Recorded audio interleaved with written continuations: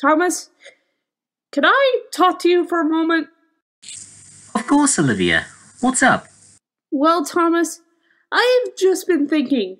What about? Well, I've been thinking it over. You are right. These incidents never happened until we found the Pecky.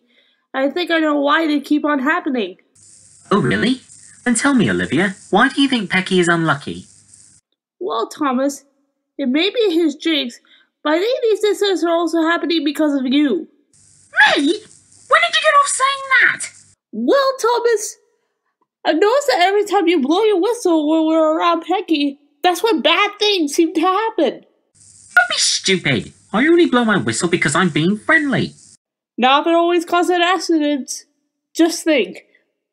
The last couple of accidents that happened straight after you blew your whistle. That is utter rubbish! No, Thomas, it's true. Your coupling coming loose, Pecky's overheating boiler, the jammed tow cable, the lights at the works of my tiara going out, and the explosion and the munitions trains all happened after you blew your whistle.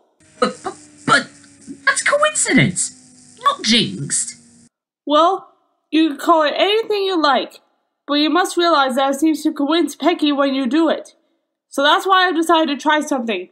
Come on, let's go find Pecky.